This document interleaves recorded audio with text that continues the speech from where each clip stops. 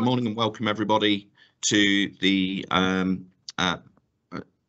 sort of next police accountability meeting for Lincolnshire. Apologies, we're starting a few minutes late. We will make a start as soon as I've got all the papers pulled up in front of me, which is just proving elusive at the moment. Apologies. Here we go. Okay, so have we got any apologies for today's meeting at all? Yes, we have, Commissioner. We've got apologies from Malcolm Birch, the Chief Executive. Thanks, Aubrey. As is traditional, we should do some introductions, but we'll keep these brief as ever, so we can get on with the meeting proper. But I think it's important people know who is attending the meeting today from the officer point of view. So I'm Marc Jones, the Police and Crime Commissioner for Lincolnshire. I'll pass over to you, Chief, to make your introduction. Thank you, Commissioner. Chris Howard, Chief Constable. Shall I pass to Jason and we'll wrap around that way? Jason, Karen, Chris, okay? Yeah, okay. Jason Alwyn, Deputy Chief Constable. Karen. Good morning, Karen Wilson, Assistant Chief Constable. Morning, everybody. Chris Davison, Assistant Chief Constable. Thank you very much. I have also on here, I'm just going to go down the list for everybody. Lucy. Yes, morning everyone. Lucy Boguslavsky, Head of Corporate Comms. I've got Phil. Good morning all. Phil Clark, Deputy Police and Crime Commissioner. Hannah. I am Hannah and I'm an intern in the OPCC. And organising the event today to make sure we stay live, so thank you for that. Sophie. Morning, Comms Officer in the OPCC. Kelly.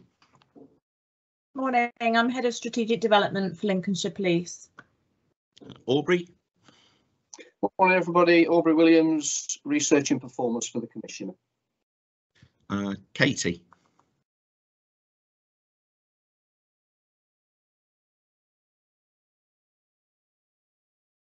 Well, I've not got Katie. Okay, well, I think that is everybody on the list there. So thank you for joining us today. We will go straight into the meeting proper. So we'll go straight into my update. The only thing I was going to say by way of an update today was that obviously it's as ever a very busy time for policing, but obviously there are a number of other challenges going on around the world which present some particular issues and challenges, not just for our community, but I'm obviously specifically concerned with our community, and I think we're really clear that we want to make sure that from a policing perspective and from a public service point of view, we want to support all members of our community. So whether they're people that have got family overseas that are facing danger at the moment, whether they are people that are intending to bring members of family over to our county from the Ukraine, we obviously want to help support you to make sure that you're safe, you are well, and that our community continues to flourish here in Lincolnshire.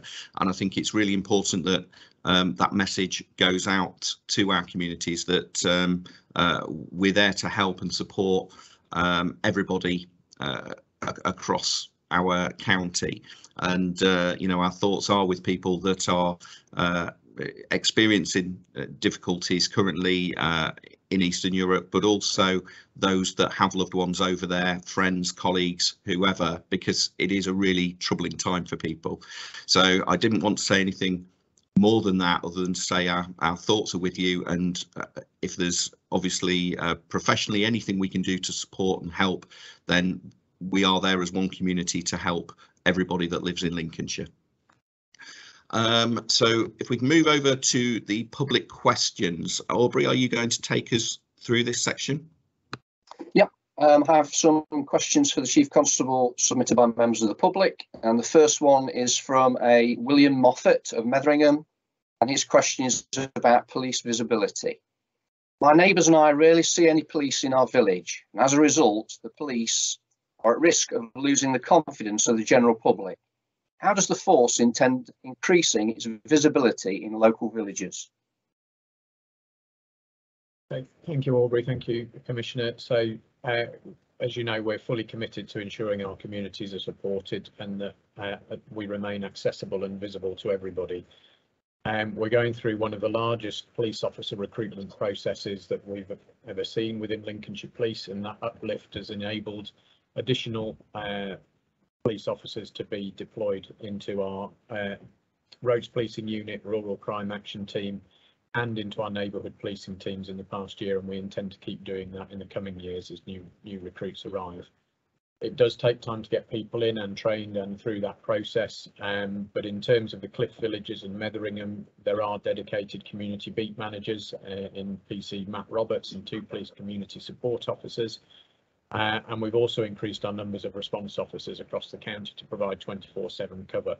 So all of those teams, regardless of whether they're neighbourhood response, rural crime, road policing, are about our visibility and accessibility, and they're all servicing and responding to incidents across our villages.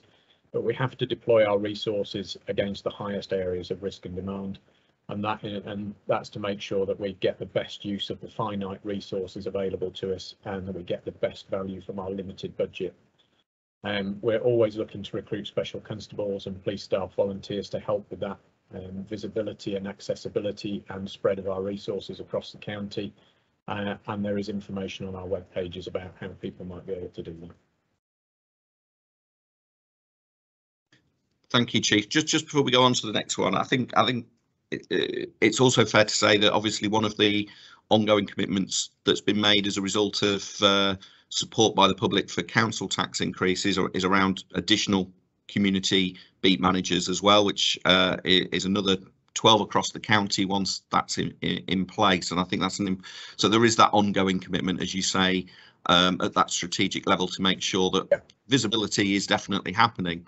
But I think it's often a question that comes up in public meetings that I attend about how many police officers are serving any given local community, and it's quite difficult to sort of articulate beyond saying all of them, because obviously if you have an incident in a local area, it isn't just the officer that physically attends, but the entire weight of Lincolnshire Police that often will kick in behind that, whether it's to investigate the crime, it could be as part of the regional organised crime unit, it could be any number of officers that are all supporting every and all local community, and it's quite difficult to articulate just how many people are supporting that local community, but it runs into the many hundreds rather than just into the officer that you might see in the local community, and I always think that's an important point to make.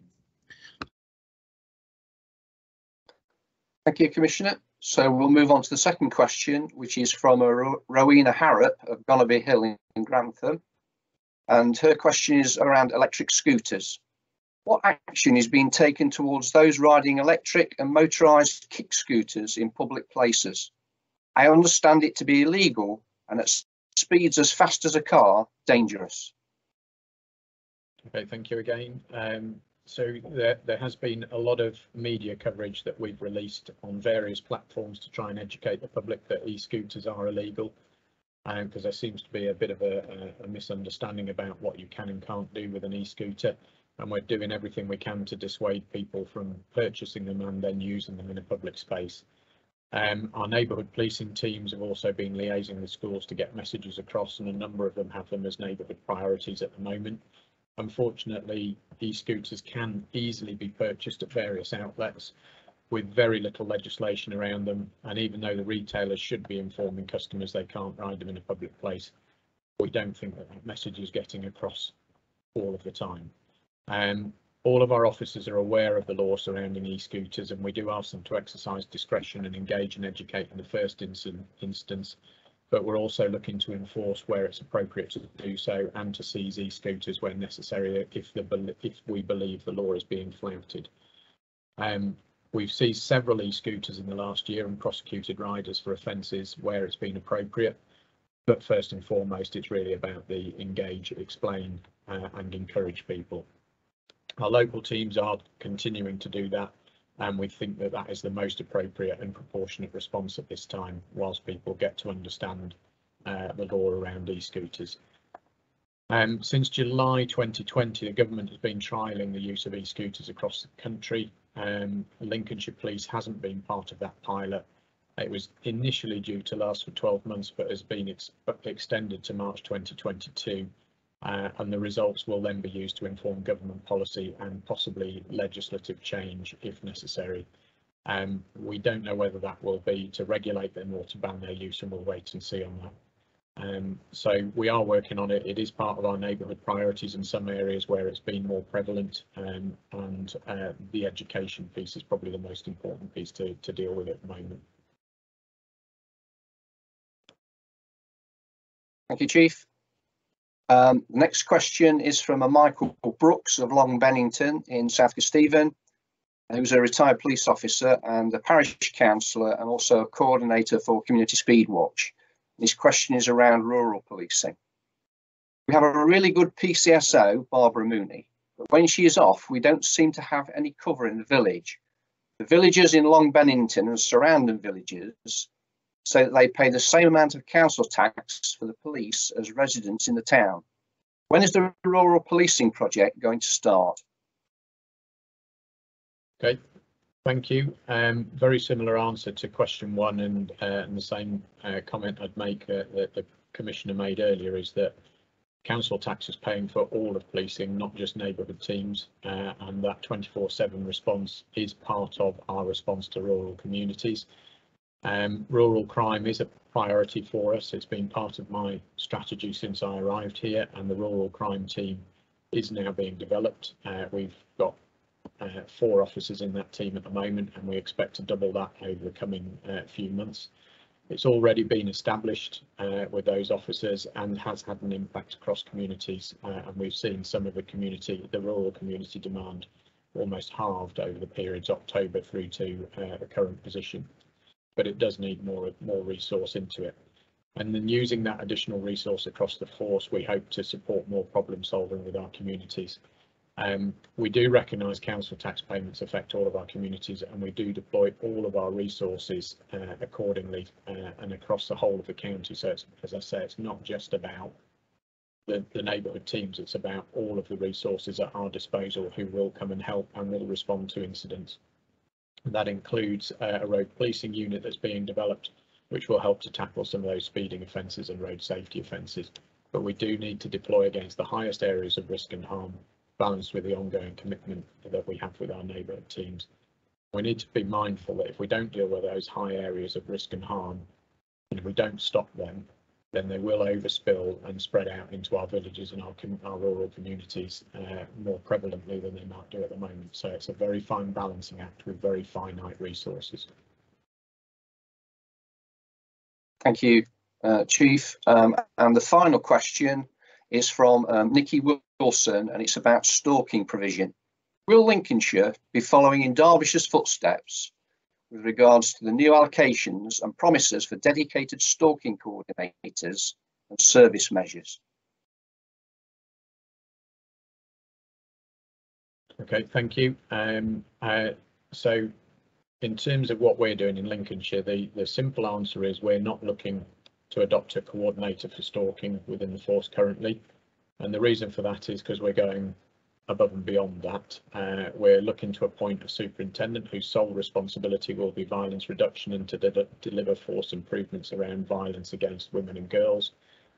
We've got an identified force tactical lead, a detective chief inspector who oversees the stalking portfolio already. We have an offender management unit who review and scrutinise stalking offences to ensure we're identifying any opportunities to obtain stalking protection orders. We're looking to appoint stalking specific points of contact within each policing area to advise colleagues about how they're dealing with such crime types. And we're looking to train a number of people around how we deal with stalking and stalking prevention orders, so we can standardise our approach to that. And on top of that, we also have very good links into the Independent Domestic Violence Advisory Services, IDVAs, and external partners such as Paladin to understand the issues victims may face, particularly in relation to this issue. and we're working in conjunction with the new Violence Against Women and Girls Delivery Group to ensure we've got the voice of the victim at the heart of that, and that we learn from best practice regionally and nationally. It is a force-wide issue, and it is something we're taking seriously, and we have put a number of measures in place to mitigate this. But we don't believe that there's a requirement on top of what we've already put in for a full-time stalking coordinator post, because I think our structure is probably more robust and resilient than a single stalking coordinator post might give us.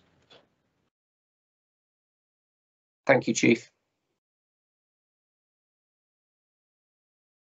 Thank you very much to the members of the public for the questions, and thank you, Chief, for the very clear answers. They're very helpful, particularly the last one around the stalking and harassment, because I know it is something that you know, historically hasn't necessarily had the focus that it is now receiving nationally as well as locally, and it is something that I think is of particular interest to a lot of people. So thank you for that really clear answer about where we're at in Lincolnshire, because I think we are in a good place. There is a good understanding, but you know, it's good to see that level of ongoing commitment to improve things further.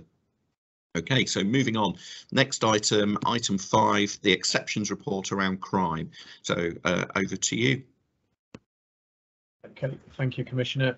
I'll try and keep this relatively short and sweet, because we've got a number of thematic reports that are going to be coming up later on around crime reduction, data integrity, contact management, the police officer uplift, rural policing, mental health, and the rural crime, roads policing and rural crime. So a lot of the issues that we cover in this report are probably going to be picked up in those thematic ones.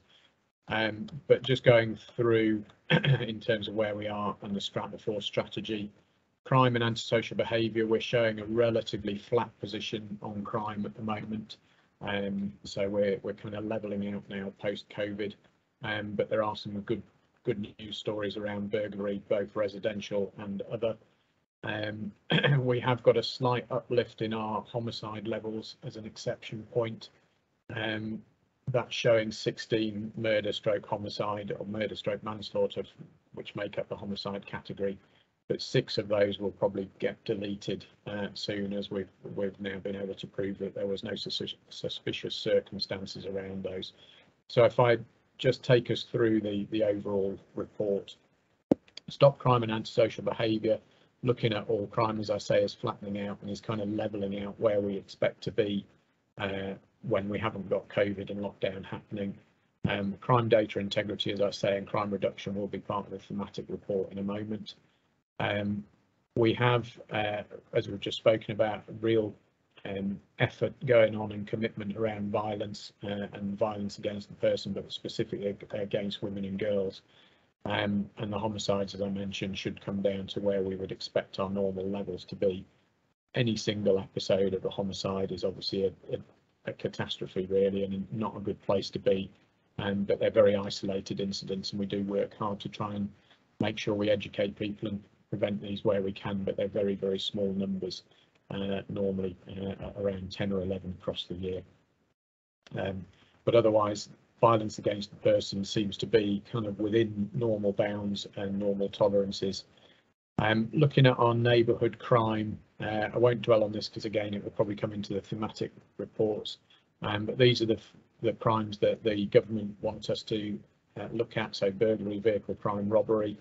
Burglary, as I say, is looking at a healthy reduction at the moment, year on year, at 17.5%. Vehicles 6.5% down, but we are starting to see, as things return to normal, that uplift in theft of vehicles again, and it's starting to take us outside of our normal tolerance levels that we've had for the past 18 months to 2 years, and returning us to figures closer to 3 years ago. But that's been largely down to a spate of transit van thefts over the past couple of months, and we've got an operation around that at the moment. And we've also had a number of Land Rover Defenders stolen, which appears to be linked to some of the rural crime. And again, operations are in place to try and curb that and find the offenders. I won't dwell on the dashboard that shows our position nationally, but the simple summary of that is we sit kind of mid-table and upper tier in quite a lot of those categories, which, given our funding position and the resources we have at our disposal, I think is a very healthy position to be. We are stable or rising in that position in about 65% of those categories. So things look like they're going in the right direction, and we'll keep pushing those to get higher and higher in order to achieve the vision, which is to be the safest place in the UK. Moving on, and I have to apologise, I can't see the team screen, so if anybody wants to say anything, you'll have to shout at me and stop me talking. So I can't see any hands up. Stop crime, antisocial behaviour. Antisocial behaviour, again, is coming down to where we would expect it to be post-COVID.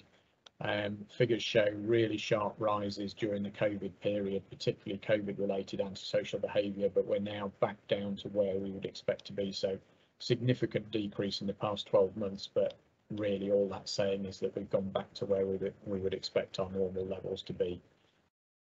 And one of the areas that I think is of concern to me, and I think some of this is beyond our control, is around our positive outcome rates. So if we look at our positive outcomes, it breaks down into two areas: those which go through the criminal justice process and those which are out of court disposal, so penalty notices, cannabis warnings and community resolution. In our positive outcomes, where it's charge, youth caution, adult caution, taken into consideration penalty notices, again, you can have cannabis and community resolutions going through that. We've seen a 30% reduction over the previous 12 months, and in terms of our out of court disposals, 29% decrease over the previous 12 months. This is a point of interest for the performance board that the DCC is chairing. Some of it is down to the impact of criminal justice delays. Some of it is down to the impact of things like new charging standards and the Attorney General and DG guidance that came out last year, and the amount of work that now is required to try and get things through to a charging decision, and how much time that is taking. So the volume is definitely starting to have an impact on our ability to turn work around, and that's a finding that's coming through some of the baseline work that we're doing at this point in time. And that may be a thematic report to come to this board and this meeting at a later point. If I just move us on then into protecting people from harm, domestic abuse, we've spoken a little bit about the stalking and harassment piece. We're starting to see our numbers just starting to rise again after a sharp dip. But we're quite happy with that, because actually these offences are the ones that we want people to be reporting. We want to see an increase in them because it tells us that people have confidence in where we're going. And at the moment we're showing pretty much a static position year on year, but we do expect those numbers to start to rise, particularly as we do more on crime data integrity and more to encourage people to report, and repeat victimisation in particular is one area where we want better reporting on it. But our DASH referrals, so domestic abuse safeguarding hub referrals to other agencies, 66% of our cases are going in. Majority of those are children's services, and then a number going to partnership support and third sector supports as well. Moving through very quickly, child sexual abuse, exploitation and exploitation. We can see a steady rise in child sexual abuse, but a decline in those where exploitation is seen at the same time. Again, this is, I think, a healthy position to see the rise in reporting. We know this is significantly underreported. We know a lot of it happens online. It's very difficult to identify, but to see that rise is an expected rise, and it is a healthy position to be in because it gives us a better understanding of the risk that is there. It's interesting that the exploitation piece has dropped off over the last few months, but at the moment there's no understanding as to why that might be, or whether it's just a change in offending behaviour. So that's just a position of note and something to watch over time. Moving through to sexual offences, so I'm on slide 18 for those who are looking at them. We're seeing a rise in reporting again here, which again, in my view as a Chief Constable, is a positive thing, and we shouldn't be worried about this because it again gives an indication that people are willing and have confidence to report to us, and that we will take this seriously. And whilst any rape is a nasty place to be, again, the more people are confident to come forward and tell us what's happening, the better that position is, because it gives us more opportunity to identify and arrest the offenders and bring them to justice. Just a point of note, the first Lincolnshire Rape Scrutiny Panel was held in December in 2021. That's working with partners to improve the investigation of rape cases and the services that we can offer to victims of rape. They will meet 4 times a year. It is independently chaired, so it's not chaired by the police. And during the first meeting, there were 4 rape investigations that were reviewed, and an audit of each investigation was completed, as well as an audit of the suspect and victim interviews. Those results were presented and have highlighted a number of areas of good practice, but a number of areas for learning as well. And we will continue to use that to improve the service that we can offer to victims of rape and witnesses to that as well. Moving through then, the next part is about road safety, so I'm going to skip through that because there is a piece on road policing later on. But the stats are there in the slides. Overall, pretty much on number where we would expect them to be year on year. So I'll leave those to be read from those who are interested in the figures. Protecting people from harm, mental health section, so slide 21. I know there's a thematic piece on mental health later, but this remains a thorn in our side, and we're seeing a continued increase in the number of incidents being reported to us, 14% up year on year, and the number of section 136 detentions is going up as well. The worry that I have around that is that in terms of the time spent waiting at A&E when we do detain people under 136 or elsewhere, takes up a lot of officer time, and that ranges from 1 hour and 30 minutes to, at the worst case so far, 17 hours and 50 minutes before our police officers are able to be released and leave that person either in the care of medical professionals or the person is deemed fit to be returned home. The average waiting time spent in A&E with mental health 136 detainees / patients is 7 hours 22 minutes. That would normally be 2 police officers sitting with 1 person for the entirety of their shift.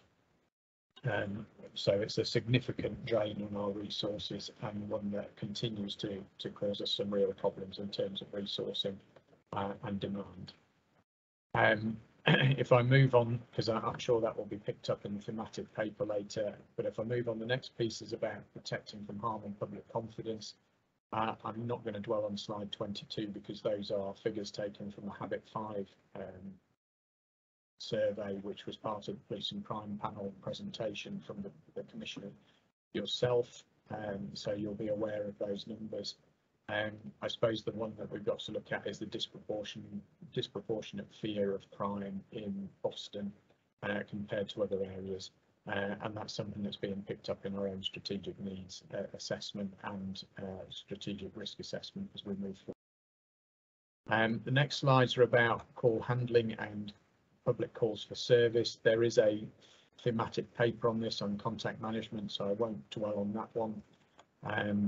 Again, the figures are there, and I'm sure Karen will pick this up as we go through.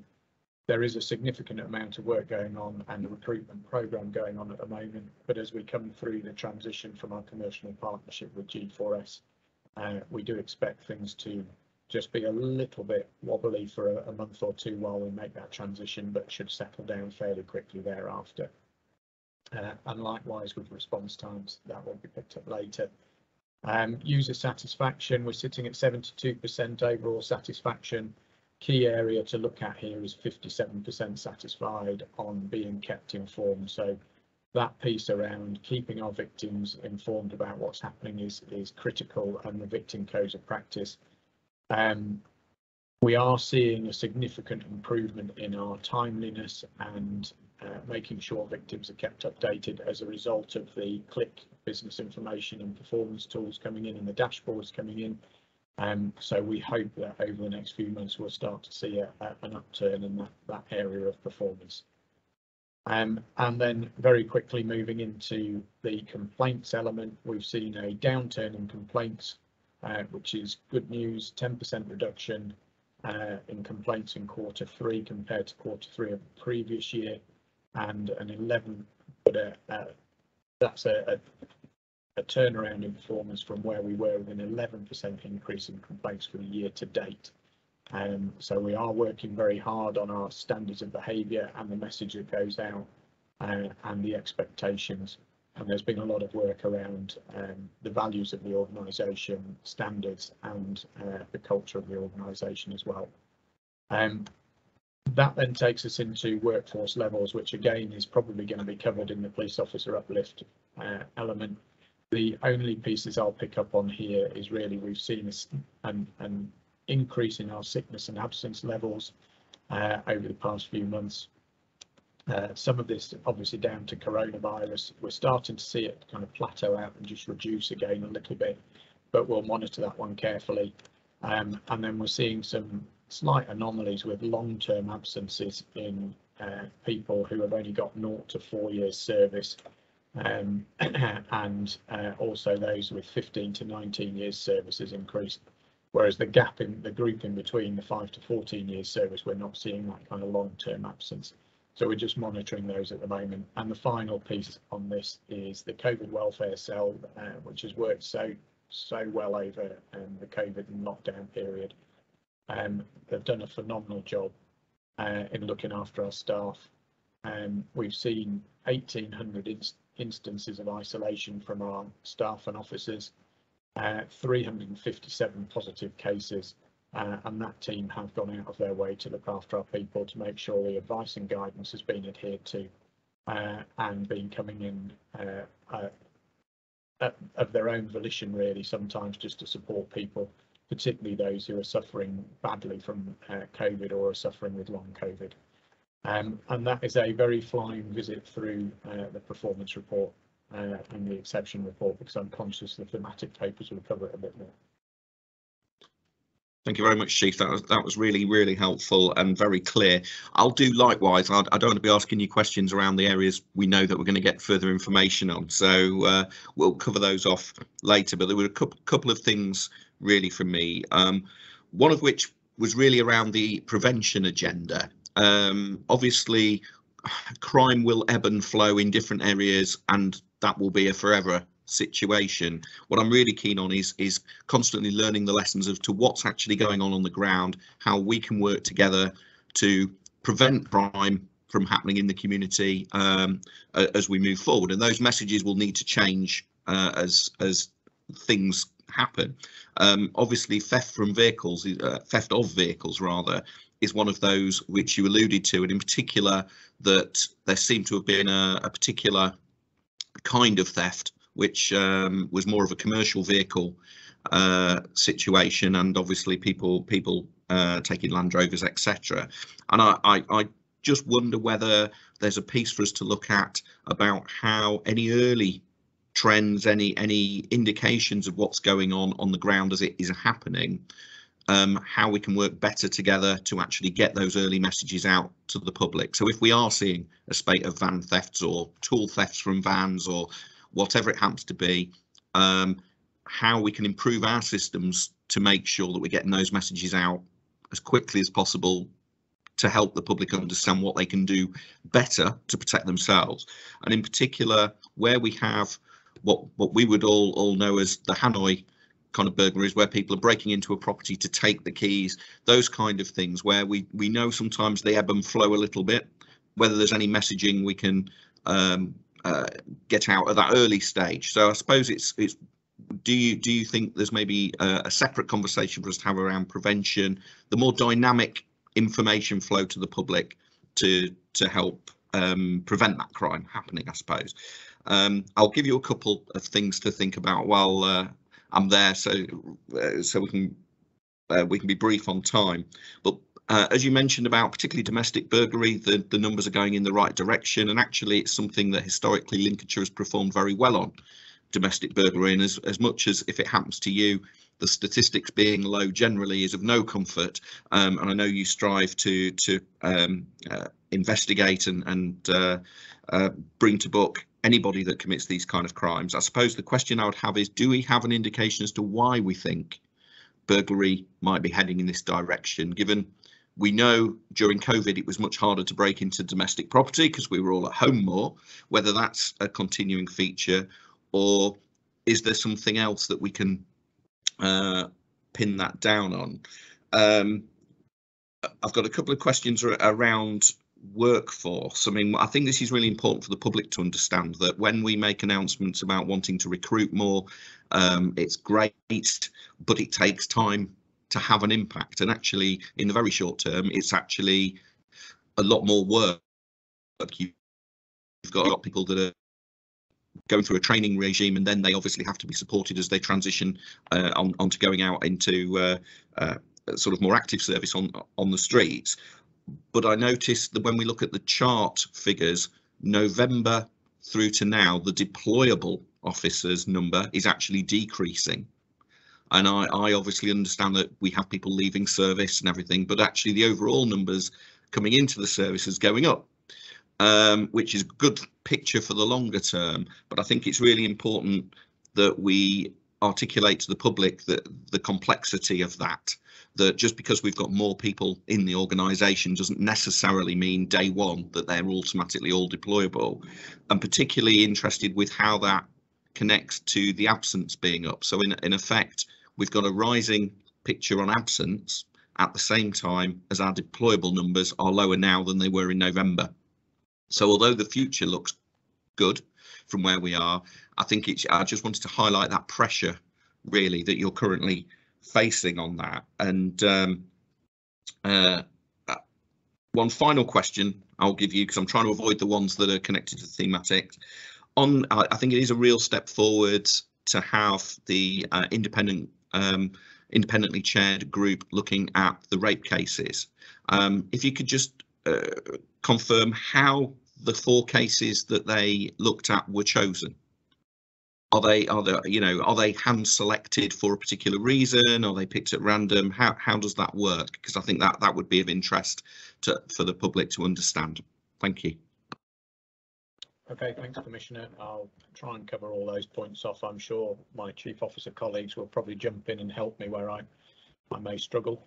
If we talk about the messages and crime prevention, I think in terms of the vehicles and Hanoi and theft of vehicles at the moment, wherever you've got a shortage in demand, you're going to see an increase in crime. And we know that vehicles are, certainly second-hand vehicles and commercial vehicles are very hard to come by at the moment. And that market is probably going to get worse, actually, when you look at some of the parts that come over from Ukraine and what that might mean.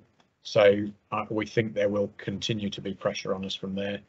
I know that Lucy and the team do a lot through our social media pages and through our neighbourhood teams about crime prevention and messages of how to keep your vehicle safe, how to keep your houses safe, and we'll continue to do that. But I agree there's probably a greater link that we can have here across police and the OPCC communication network, and actually how we use our partnerships and the council as well to do some of that messaging. And it's something we're continually looking at, and as we develop our website with single online home and things like that, hopefully that message will be easier to get out and things will improve.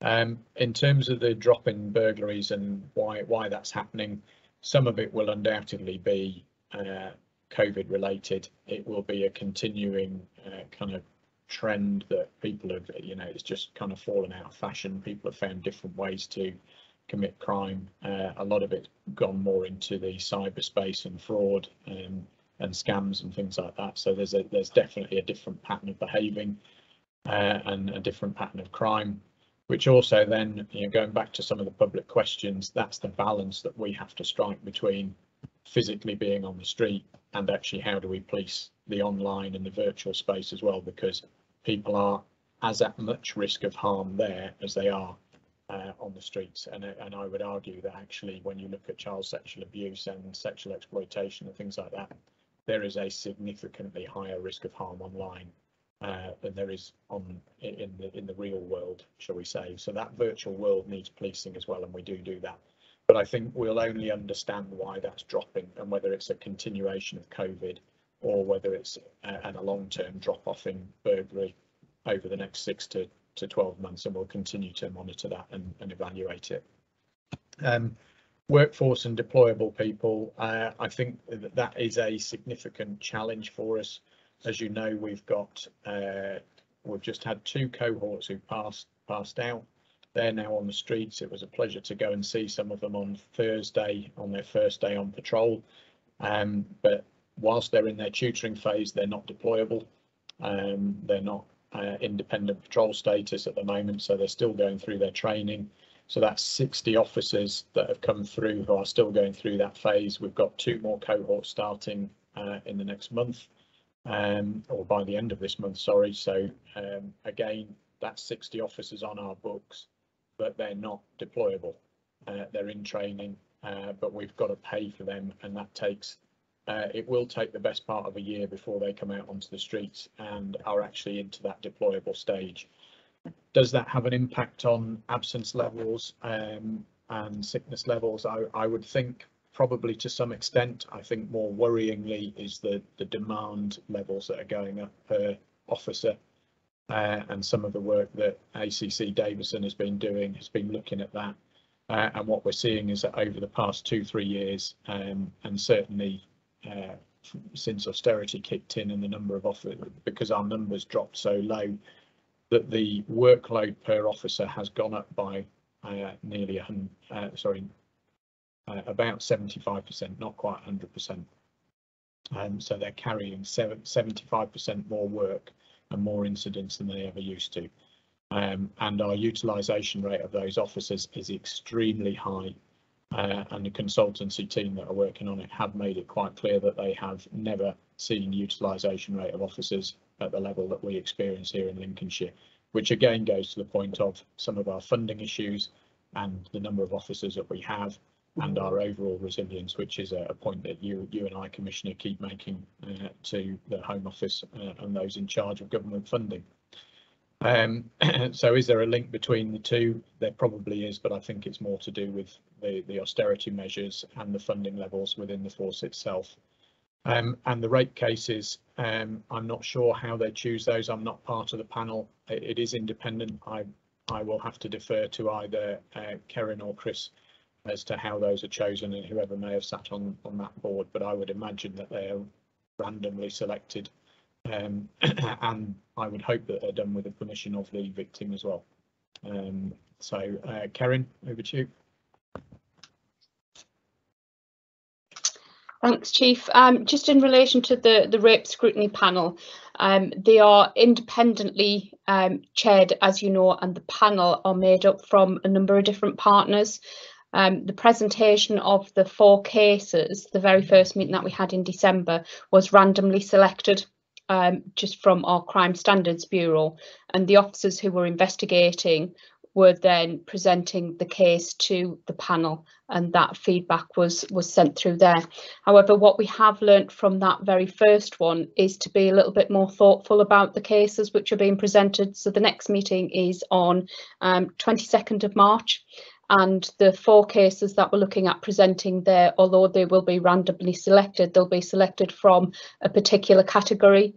So one of them will be looking at a spiking case, one will be looking at domestic abuse or child sexual abuse, and then the other 2 cases will be randomly selected from where the higher volumes are, so Skegness area and the Lincoln area. So that's how we're going to choose them, but we're not actually just looking at the cases to say, is this a good case and can we present it? So that's not part of the consideration whatsoever. We give you some assurances on that. Thank you. Thank you for that, and thank you for the overall answers. I've got just 2 other things I wanted to raise, one of which is around the victims kept informed. it's a difficult question, this, but what do you think good looks like for you and for Lincolnshire Police? Where are we aspiring to get to? I mean, obviously we want it to be as good as possible, but we know it's not where we want it to be. It hasn't been where we want it to be in a long time, predating your arrival, Chief. So I'm certainly not saying this is has just happened on your watch, but it's what does good look like? I think is a really important thing to try and get our heads around, particularly in the context of where we are against other forces, etc. And we know there are other factors that impact on whether people feel happy with their case that are often external, and I accept that, but it's understanding what the ambition is around that. And one final point, which is one that you more than likely have to come back to me on, which is around the stalking protection orders. It would be useful to understand over the period of their existence, which isn't that long, how many we've actually used. Is it a growing number? You know, and I understand they'll ebb and flow, but is it a case of they're embedded and we're using them more readily now? So that'd be useful to have sight of that information. Thank you. Okay, thank you, Commissioner. I know Karen's waiting to come in on. Yes, yeah. But the stalking protection orders, we can certainly get that data. I think the other piece, I know there's a bit coming up about crime data integrity. It's very firmly linked into that. So we are starting to get better at identifying stalking and harassment. That's part of the commitment we've got, and the reason why we put those resources in. And hopefully that will then lead to more identification of where we can use SPOs. Once we get that kind of recording part right as well. Okay, Karen. Thanks, Chief. Just in relation to the victims kept informed, as you know, we've had work going on for a number of years to try and get better at this and understand where we're falling down to make sure that our confidence and victim satisfaction is where we want to be. There used to be nationally sort of a league table, so you could grade yourself as to where you were with other forces, but that stopped a few years ago. But probably about the last time it was run, I think it was probably in about 2018. What good looked like was around about 80% of victims being satisfied with the follow-up. We've got the victim confidence broken down into a couple of different categories, and follow-up's only one of them. And we're nowhere near where we need to be yet, but this is something that we'll be able to pick up with our new performance intelligence tool that the deputy's been leading on, so that we can actually see where the patterns are, how we can give people the space and time to make sure that they get to speak to their victims as quickly as possible or within the particular timeframes. There is a new victims code coming in soon, which we're working on to make sure we understand the nuances behind that, so we can embed that in everyday policing, and make sure that all of those different barriers to allow us to get to keep victims updated are removed. Some of that is due to the demand, and as the Chief's already mentioned, the utilisation rate of our response officers in dealing with the daily demand often overshadows the not the desire, but the ability to actually make those victims, make those contacts with those victims. So you've got an officer who will come on duty and the balance is go to this particular job and deal with today's job, or ring your victim from last week and update them about what's happening. And they're the dilemmas that they have to face constantly, and we need to be able to free them up, to give them the space to be able to make those contacts with their victims, because both of them are equally important. Thank you, Karen. I did see a hand from Chris Davison, but it's gone down. Do you not need to come in on that? I was just going to back up the point that Karen made there, but just by way of context, for one of our response officers, if they worked a 40-hour week, which is unlikely, but if they worked a 40-hour week, they would be utilised for over 36 hours. That doesn't include time for taking any breaks or eating. So that's the scale of challenge that Karen's talking about. No, thank you. And it is a really important point that we, you know, as we move forward, we hope that we can get a better balance between all of these competing priorities. But I guess what would be useful is to try and understand what ultimately we're trying to achieve. I mean, accepting the limitations of what's available to currently make that happen, but it just, if anything, adds weight to our argument, particularly around the funding formula conversation about where we need to be to get to the right level. Because one of the challenges, I think, is that sometimes when we look at review of funding formula and other things, it's almost given that the baseline we're working from is an acceptable one, where I would be very clear that the baseline we're working from a funding point of view is not an acceptable baseline that we're starting from. So any increases that may come from a funding formula change potentially are just getting us up to the acceptable level that we need to be at. Chief. Thanks, Commissioner. And as just to support that and echo that position, is I think the work that Chris is doing will give us that kind of baseline that says we need more. We can't continue as we are.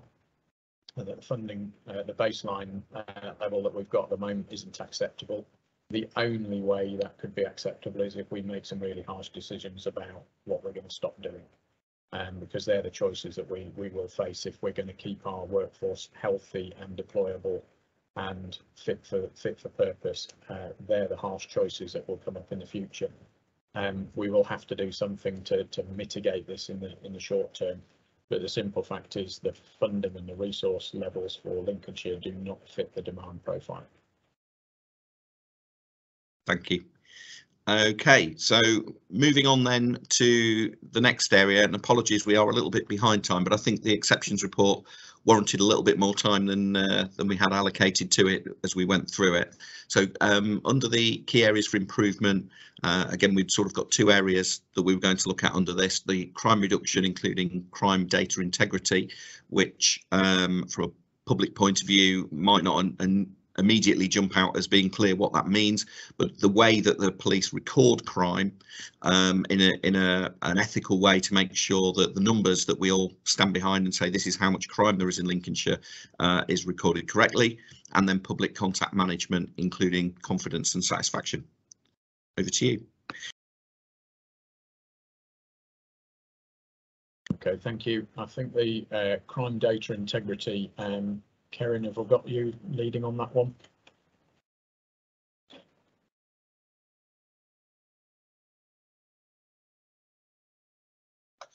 Sorry, I couldn't get off mute there. I think the DEP might have something to add to that. Didn't want to drop a minute in case he didn't have. He nodded. I'll cover the CDI, Karen. I'll cover the CDI. I'll hand over to you then. Thank you. So Commissioner, colleagues, you'll be aware of the journey that the force had around crime data integrity. You'll be aware of some of the challenges we had about 2 years ago, just over 2 years ago, when our inspection came back as inadequate. And since that time, we've done a significant amount of work, not just to improve from that position, but importantly, again, with our workforce, to understand the importance of getting it right. Again, this goes back to, if we don't record crime right, firstly, we're not actually making informed decisions about how we respond to that crime. And the real risk is that the victim's not getting supported by the relevant support services that's available to support that individual as well. So we need to get this right. We recognise there's lots of conversation nationally about some bureaucracy, about reporting, about double reporting, etc. But the reality is it's really important our staff understand why this is important, and importantly, when we do get it right, that the victim gets the right support. So since our last public assurance meeting, again, we've done a number of audits through our crime registrar. Over the last 9 months particularly, it's shown we're on that journey again about making sure that we are recording crime correctly. And as the exception report highlights today, whilst we're seeing overall of a 90%, which for if it was inspected by a magistrate inspectorate, that'd be good, so would remain as good. Actually, we've still got some challenge where there's under recording in some areas. Now, for public reassurance, majority of these areas are where we're not recording the linked offences. So recording a primary offence, and particularly around domestic abuse, we know that's a particular area we've got to do more work with, but we're not necessarily getting every time is the stalking harassment, which is some of the conduct issues related to that primary offence as well. So what we've done, linked to the performance board, over the last 6 months, there's an action plan that's been developed, a very detailed action plan looking at some national good practice. That action plan looks at about some of the learning that we had from our previous inspections, and again where we had feedback from victims as well. And importantly, that plan's a live plan which has been managed through the crime standards meeting and reports back to the performance board. And certainly this last quarter, you can see where we're starting to see improvements again, where the numbers of crime data integrity and the requirements to record correctly is improving again and getting us back to where we want to be as a force. That said, there is a challenge still. That challenge is that this is a continuous piece of work. This is not one you can do a piece of work and move on, because the reality is it links into making sure we're reducing some of the demand on our staff. Chris has touched on there, Chris Davison's touched on there already about the workloads. What we don't want to do is an officer has to record 3 separate crimes for one victim, when actually we want to make sure there's a better way of doing that. So we are doing some of that work already. Some of that work's already in play with our mobile technology. But the reality is here, we want to record it correctly because of all the issues that we need to do. But the reality is we need to make sure our staff continue through CPD, continue professional development to understand why this is important, and importantly how they can record it better as well. So the journey continues. As I said, it's being managed on a monthly basis through the performance board, and we are seeing some continued improvements. The issue is we must continue that focus for all the reasons I've touched on already. So happy to have any questions on that, Commissioner. That's an update on CDI.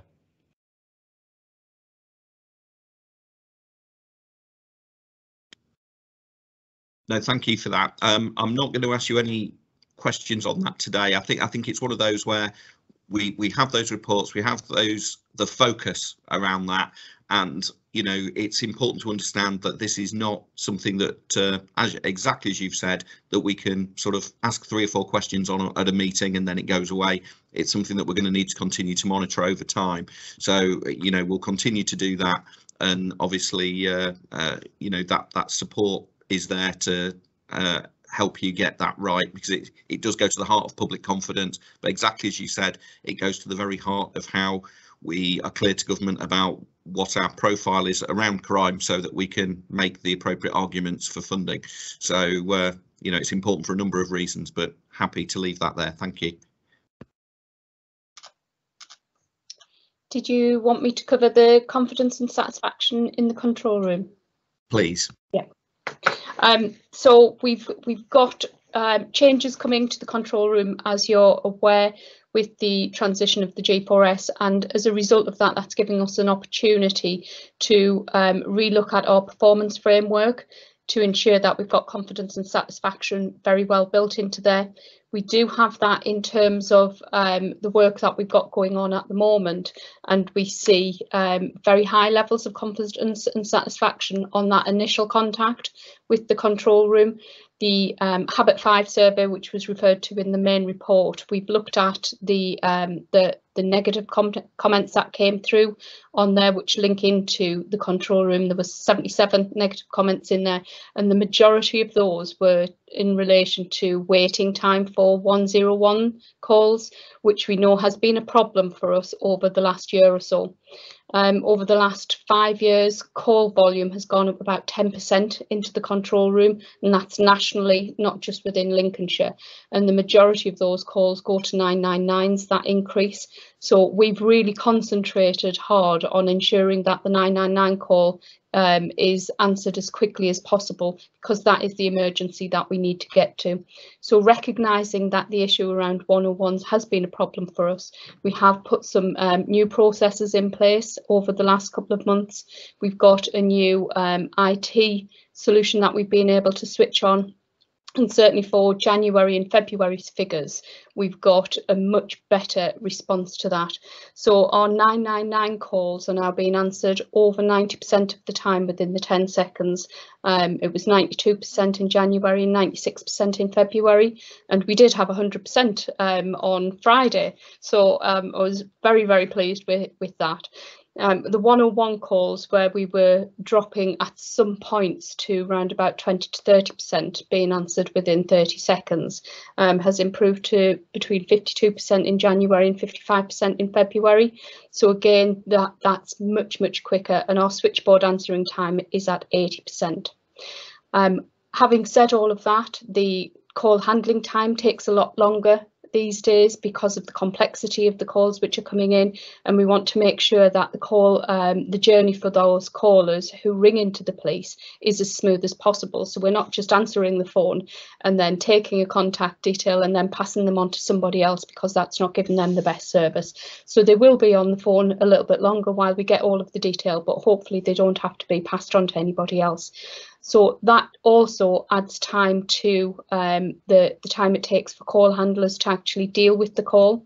We've got a process called Thrive, which looks at the threat, harm, risk, vulnerability, evidential opportunities, which we go through in quite some detail with every single caller to make sure that we're not missing any risks there. And again, we dip sample those. Our supervisors make sure that they listen into those calls so that they can assess them and monitor them. And we get a very, very high satisfaction rate from that. Hopefully, when we go forward with our new systems, when we've got them back in place, we will be able to see the confidence and the dissatisfaction of the one-on-one call handling time massively reduce. We have been struggling to recruit from the labour market. The labour market's quite tight at the moment. We've had a recruitment intake in January. There's another one set for March. We normally get around about 15 to 20 people coming forward for each of those courses, and we've only got 6 people on each of those courses at the moment. So there is a real dearth of applications, and it's not just within policing. We see that across all of the different industries across Lincolnshire at the moment. So we've set another training course in for May, which we're out busy recruiting for at the moment. And again, that will help us put more staff in. We're going to embed those staff so we've got the right number going forward into the summer to make sure that we are call handling, but not just the call handling times, it's the quality of the call, so that victims and callers for service get the best service that they can when they do ring us. Thank you.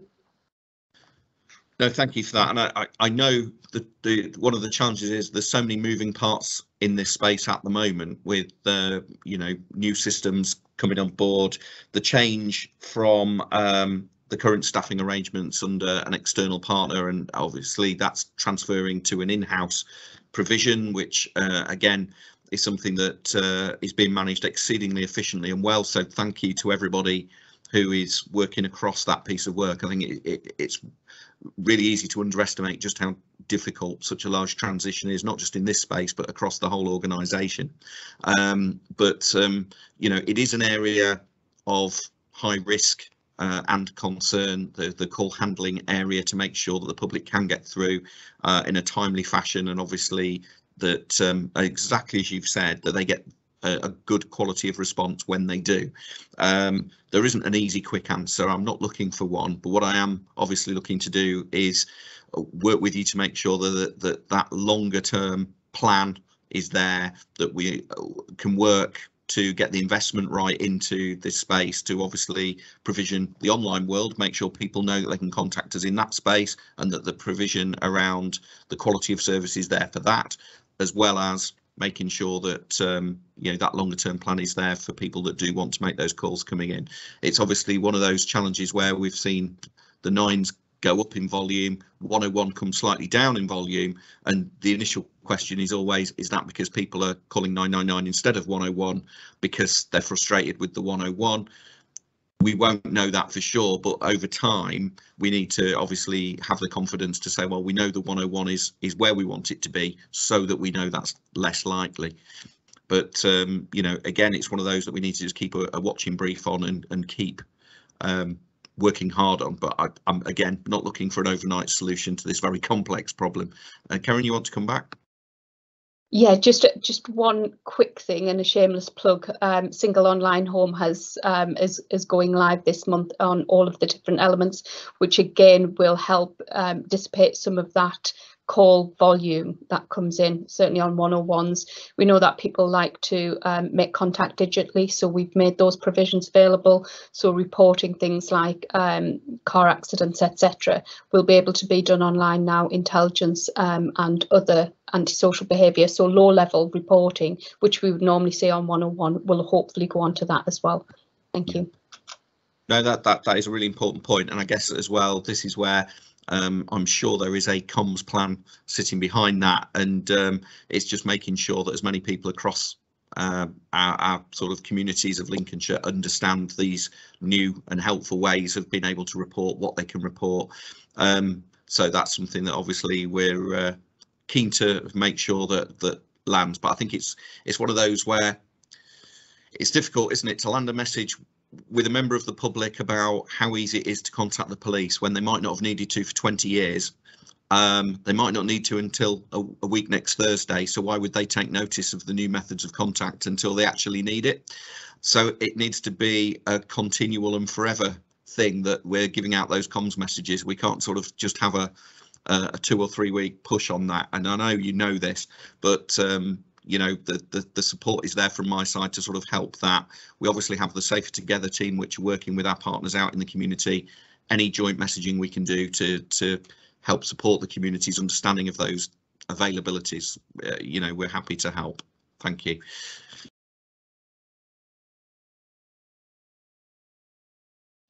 Okay, so moving on, I'm just pulling up the next set of papers.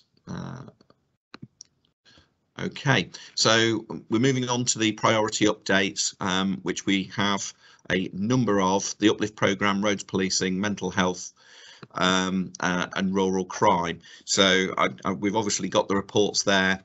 So you, by no means would I'd be looking for you to go through them in detail, Chief, because we've obviously got the reports, we've read them. Anything you wish to highlight, by all means do so. Over to you. Okay, so the batting order here is going to be Jason with the Uplift, Karen will pick up roads policing, and then Chris will pick up the last 2 papers. So if I hand over to Jason, he'll start. Thanks, Chief. And in line with your point, Commissioner, I will keep this brief because I think we have touched on it as some of this as we've gone through the report. So we are on track in terms of our plan around the Uplift. So again, in very much summary, we started off our baseline of 1020 full-time posts, police officer posts. By the end of the 3-year programme, we should be up to 1186 posts, which is a good news story for the public of Lincolnshire. The challenge is always way through this. It's not just about recruiting new staff to get the new posts, but it's also, as we're recruiting the new staff, we're also replacing some staff that's leaving us on retirement to go to other things. So actually our recruitment plans have to be more sophisticated than just looking at how do we get 166 people into the organisation. It's a lot more than that. It's just nearly double that, if I'm very honest, over the 3-year cycle. The important bit is it's providing us opportunity to reflect in terms of our current target operating model. Have we got our resource in the right place? And whilst, as always, we should continue review this as annual basis linked into our force management statement. But importantly, it does provide us capability with that new 166 to put more capacity into our rural crime, which Chris will touch on a bit later on. Our roads policing, which again has been spoken about, and again we'll talk about, Karen will talk about that a bit later. But just importantly, making sure we prop up, and some of this is propping up our frontline officers that are working too hard for the amount of time they've actually got available to themselves in terms of demand. So making sure our response officer numbers increase. Again, debate for the force with yourselves, I think, over the next couple of years. Is it still right? Do we need to do it differently? The work around neighbourhood policing, fundamental bit about working with local communities to understand their needs and addressing them, again, where we've got our community beat managers. But recognising, again, the Chief touched on it earlier on, some of this is not so visible to the public, but is actually just as much of, if not a greater risk. And again, the online threat through digital and importantly, paedophile online investigations, we know those numbers have increased, continue to increase, and we need to make sure there's relevant resource to that as well. So we are making good traction, we're on track. The challenge for the force, which we must continue with, and again with your support, Commissioner, around the Equality, Diversity, Inclusion team, is that we recognise the Uplift provides an opportunity to be more representative of our communities. So again, there is a particular focus on making sure that we are a better match across gender compared to our communities, making sure we've got more Black, Asian and minority ethnic community representatives. And again, whilst our profile shows we are in line with the numbers, actually that's not a true reflection, if I'm very honest. It doesn't really mean we're diverse in thinking, more diverse in terms of representation as well, wider representation, but just importantly recognising again the benefits of people being able to speak second languages, particularly with some of our Eastern European communities. And also at the same time, we recognise attracting people to the east of the coast, because geographically it can be challenging because people predominantly live on the west side and outside the county on the west side. Again, we've been a particular focus around them areas as well. So whilst analysis continues to make sure we're getting the best out of the uplift opportunities that we are. And again, very happy to share that in the future meetings about what that's looking like. Are we achieving against our ambitions to be more representative? We are seeing some green shoots in our recruitment, which is good, but importantly, the equality, diversity, inclusion team will help us to enhance that capability to do more, not just for the next 3 years, but post 3 years. And again, recognising equality, diversity, inclusion is not just about representation, but it's about understanding communities better, and particularly working with those communities that are probably less visible, probably less voicing in policing because of railway confidence or wider issues as well. So uplift is working well. We do have a challenge. It's on the force risk register around the PQF. Again, you'll know the force position on that previously about our, not saying we're not here to professionalise service, we're very much supporting professionalising the service. Clearly we need to support PQF. The challenge is the risk that it presents, and for the force still is the unknowns around, does it stop individuals joining us that would have joined through other lines of recruitment processes. So as you know, it is mandated across policing now that we will be moving towards the PQF. Debate still about the start time for that, but there's a lot of work going on behind the scenes at the minute to make sure we are match fit to be able to deal with that, recognising the issues that presents in terms of attraction, recruitment, and then obviously retention as well.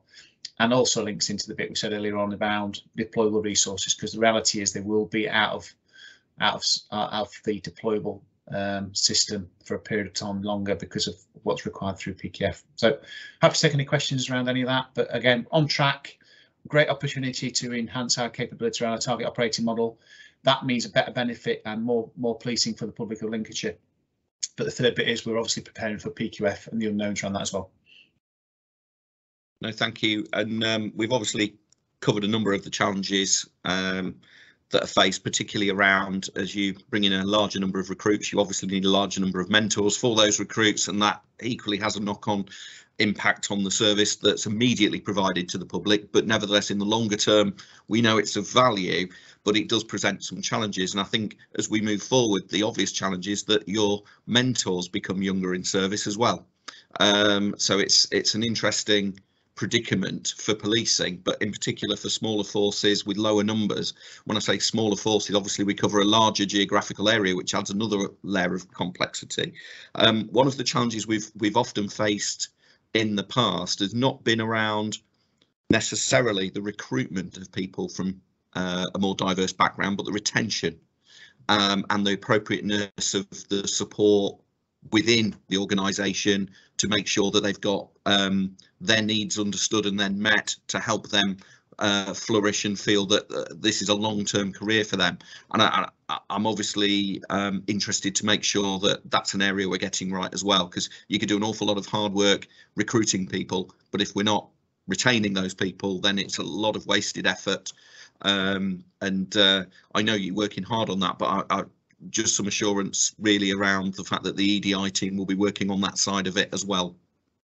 Yeah, the will, Commissioner. So it's not just the attraction, which is really important, and the recruitment, as you said, it's also the retention. It's also that the wider development piece as well at the same time. So that's part of it. But just as importantly is the understanding community. Because again, if we understand communities, understand communities, build confidence just within communities, particularly those that are less likely to have contact with the police. Again, whether it's because lack of confidence already or trusting policing, that in itself provides an opportunity around the attraction, and in just as importantly the issue around retention, because they feel valued, they represent the organisation and represent the community they're actually coming from as well. Yeah. And I know some people, and I see this across social media, question why there's a need to do this. Policing is policing. It should be for everybody. It doesn't matter whether you know the officer turning up to help you with your issue is black or white or from a particular background. And I think it totally utterly misses the point of what we're trying to achieve. And I want to be really, really clear that I fully support the efforts, names and objectives that as a chief officer team you have around this, because it is really important that we understand the things that we don't know we don't understand, and that's the really difficult thing. You can operate in a particular way because that is your understanding, it's your perspective, and we can't improve that without hearing other perspectives and without changing some of the practices. So I fully endorse everything that you're doing with that, and will remain very supportive of that. The other area I just wanted to pick up on was around the PQF. One of the things that has been an advantage to us coming at the back end of introduction of the PQF programme has been that we've got the advantage of being able to see how it's worked elsewhere, which ultimately I'd have to say was what we were calling for all along, was to actually roll this out in a slower time to enable forces to really evaluate what was happening, to then make informed decisions, both in the interests of the organisation, the public, and for the spending of public money. What we have now got is that to some degree that we can now see it, and certainly from speaking directly to the leaders at the College of Policing, it's clear that there are some degree models which are exceedingly academic, which to my personal view, they miss the point, which is that they are there to equip officers with the wherewithal to be the best they can possibly be to serve the public. It isn't about an academic rigour, it's so much about recognising the skill set that officers have is at a degree level, which is a different thing. And it's clear that some providers have really understood this and are really working with forces to make the degree less onerous from an academic point of view, but really work with them to understand the skills and the importance of the street craft, really, as part of that. And one that was highlighted to me was the difference between two different ends, and I won't mention the particular organisations, but that there could be as much as a 40,000 word difference between two different degree models in policing today. That simply can't stand as being right, and it's just really looking for some assurance that as we move forward, the kind of model we were looking for, I would hope, would be the more practical side of things, but it's really to understand the thinking as we move into that space. Thank you. I can see the Chief's got his hand up as well. Yeah, it's just to respond to that part, just to give you the assurance we are looking at that. We're well aware of the difference between the different degree profiles, I suppose, that different education providers give us. And Charlie Rimmer is working through that and looking at what the most pragmatic and practical course will be that reduces the abstraction time and maintains our presence on the street, and actually does that on the job learning rather than more of the background academic piece. There has to be the balance, but it has to be the right balance, and I think some areas have maybe got that wrong at the moment. But as you say, that's the advantage of coming in a little bit late on it. No, thank you. But I'm nothing else I want to ask on that. If we want to move on, that's great. Okay, shall I cover the roads policing paper then, Commissioner? So the paper's there for everybody to see, so I'll just add what I can to it in terms of a little bit more additionality. The objectives for our roads policing plan is about reducing the number of people who are killed or seriously injured in road traffic collisions, with the ambition of having the safest roads in the UK. Also to make the roads a hostile environment for criminals, and to reduce the risk to and from younger and older road users through education, engagement and enforcement. And we picked those two particular extremities of older and younger road users because of the data that we have, where we see that there are particular risks in this county for those two categories of individuals. There was a successful bid for an uplift in resources to establish a roads policing team. As you know, we haven't had a roads policing team for a number of years. The roads policing has largely been an add-on to our armed response vehicles and our response officers. So we've now got 2 sergeants and 18 PCs who will be joining the team. We've had the first 50% of them join in January, and the second half of that team will join in July, and they will be spread across 2 different bases across the county, but they will cover the whole of the county. The first area of in our objectives about killed and seriously injured road traffic collisions, you'll see that all collisions have gone up. However, fatals have gone down by 26, almost 27% year on year from last year. And our assessment of that is the roads were fairly quiet last year compared to what they have been previously. So we didn't have as many people on the roads. So we were monitoring and equating ourselves to quieter roads. So yes, we will have seen those collisions going up. However, I am pleased to say that the levels of fails have come down significantly to where we had been previously. So that for me is a good news story. The offence types that we're looking at enforcing on have all gone up around dangerous driving, speeding and no seat belts, and that's all proactive work that we've been doing to get people out on the road and looking at those what we call the fatal four areas. In terms of use of mobile phone and drink and drug driving, that has come down. So hopefully that means messages are getting out there, some of our communications are getting out there, and people may well be taking more a pragmatic approach to their behaviours when they're driving. One of the initiatives that we launched last year was Operation Snap, and Operation Snap allows for members of the public to upload their data, their dashcam data, directly into the control room, and then we can take enforcement action from that.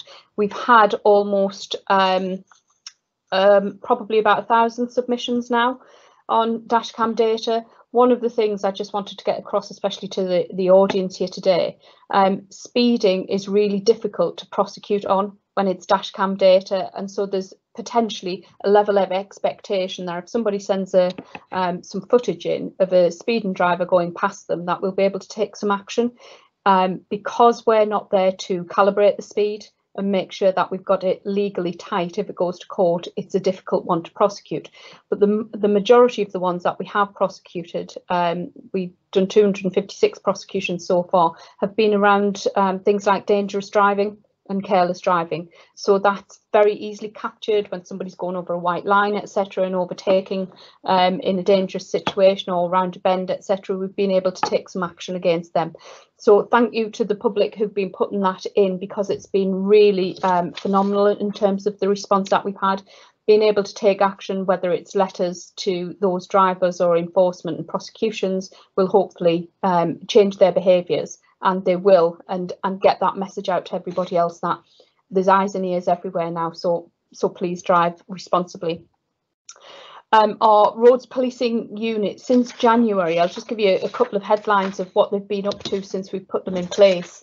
We've got over 180 traffic offence reports, which they've been responsible for, which are effectively tickets for all of those fatal four offences.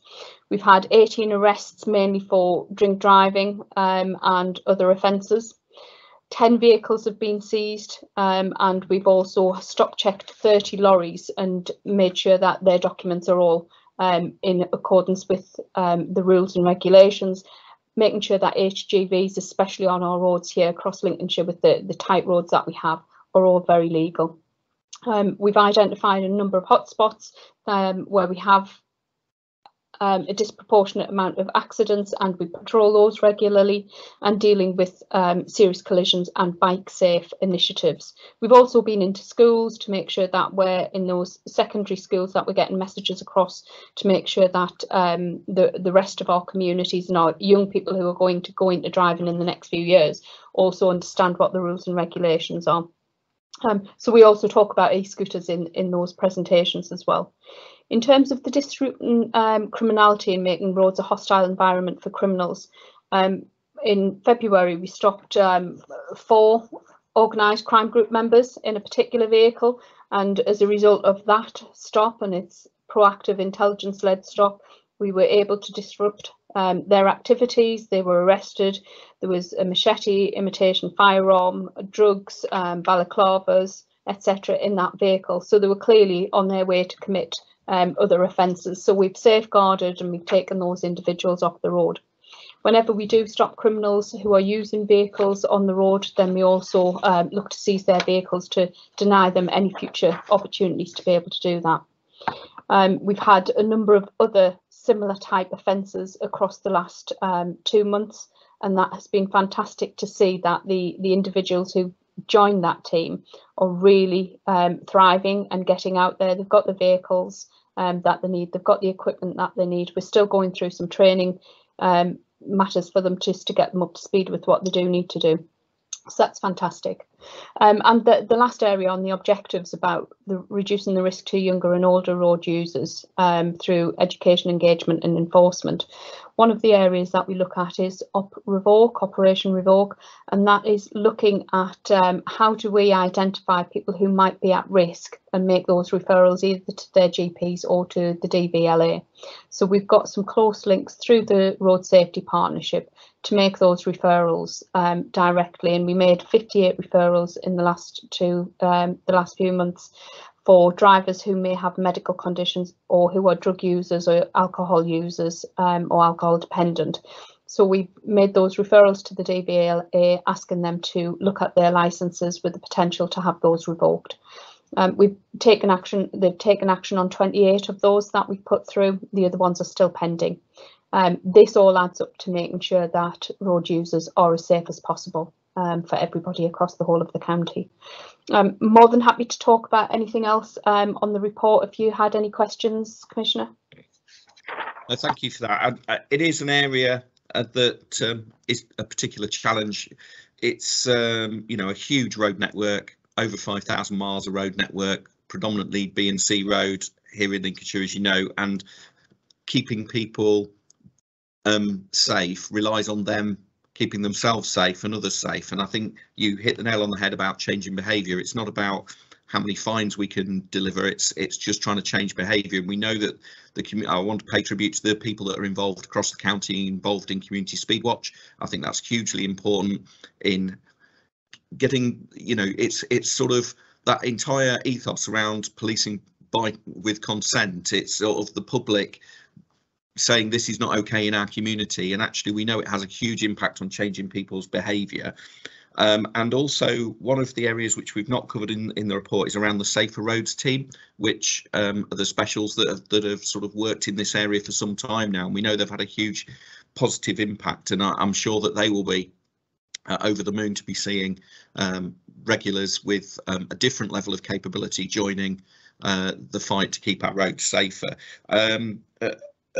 One which is more of a detail point for me on the actual report. It would be great if we could just publish something else on the report, because obviously these are public reports, so if we can just amend it, it would be great, because there's some really helpful charts in the report.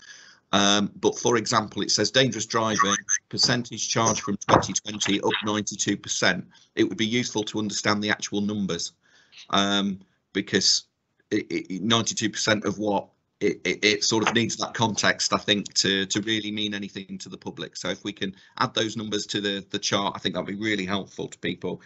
And just a question really, which is around public concerns that often get raised. And recently I've had correspondence that's come in, particularly around car meets and public concern about large numbers of particularly modified cars, often that they perceive to be quite noisy cars, whether they've got tinted windows, whether they've got loud exhausts, etc., about the police having the right training and equipment to be able to monitor those kind of things, and also about motorbikes as we're coming into the summer months, that we know that certain parts of the county in particular become more attractive to that, and whether you feel you've got the wherewithal to support the community as we go into that season. Thank you.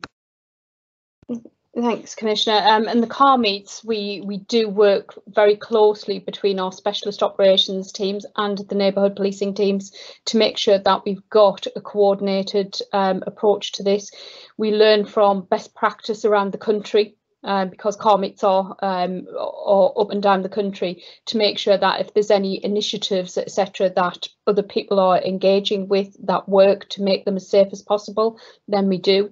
We're not there just to ban car meets, because this is something that younger people do want to engage in, and largely they are very safe and very well attended by young people.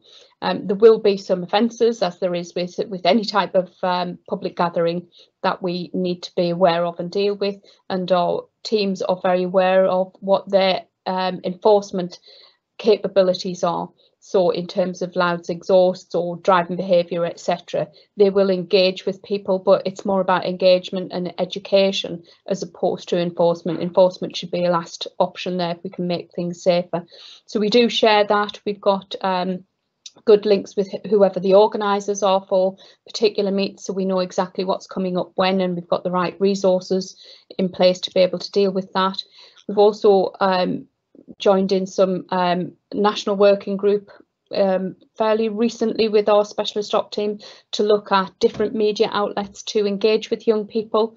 Not for me, but TikTok and Snapchat and things like that have been used very well elsewhere across the country. So we're just looking at other different mediums to be able to get out some of our positive messages, and work with other businesses and partners such as car showrooms and other people who might want to get involved, because it's not just about policing and the community, it's all of us that need to make sure that young people are safe at these car meets.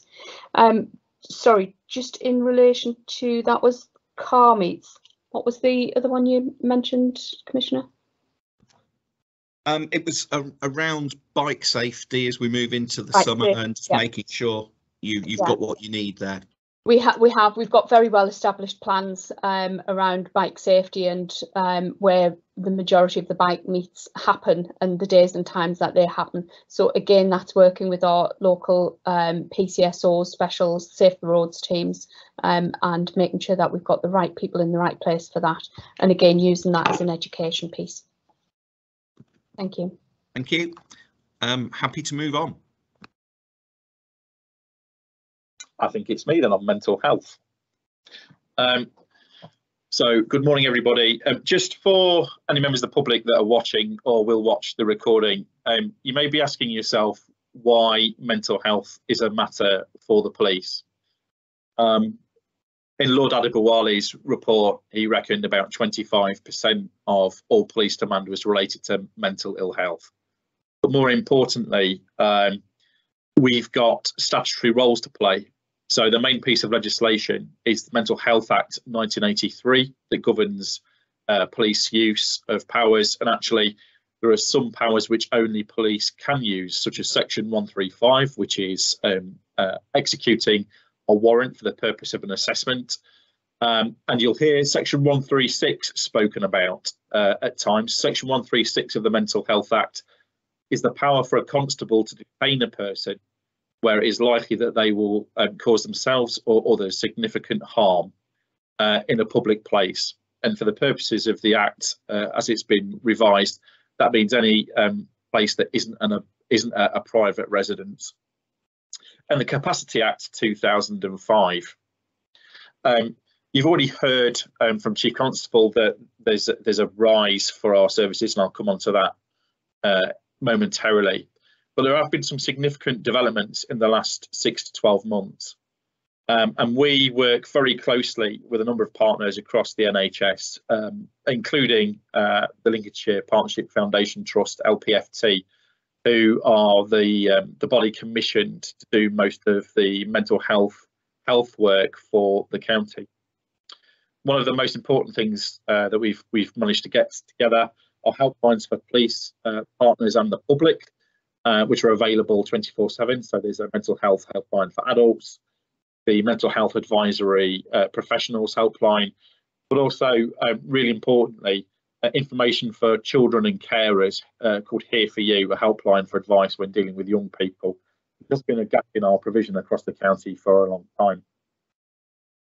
Really, really grateful to the Office of Police and Crime Commissioner who helped us with LPFT continue a mental health practitioner who sits within our force control room and gives advice to officers and staff in relation to incidents including mental health.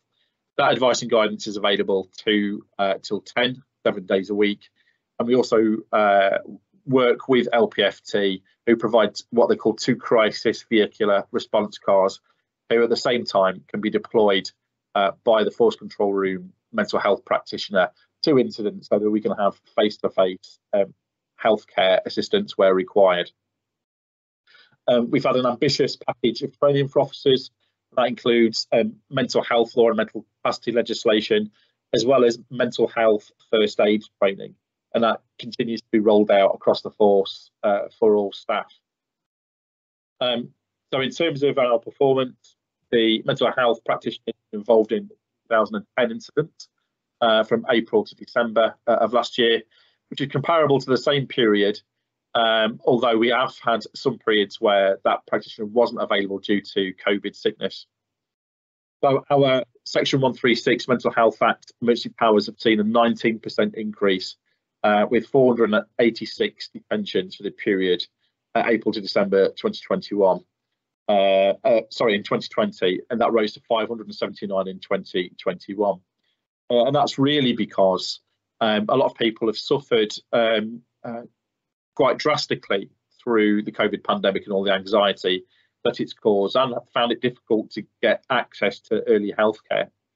That means that we and partners across the system are seeing an increase in demand for services.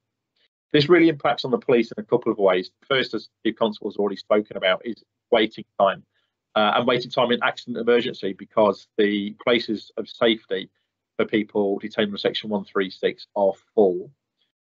Accident emergency, perhaps a little counterintuitively, is not the best place for people experiencing mental health crisis to be detained pending their assessment.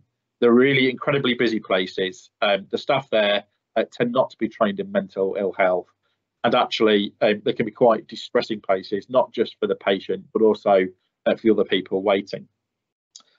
So in terms of the next 6 to 12 months and our developments, we've actually rolled out with LPFT essentially a psychiatric A&E at the Peter Hodgson Centre at Lincoln, which is now available for staff, so that when we are detaining someone under Section 136 and await assessment, they can be detained in a more suitable environment with better medical care nearby.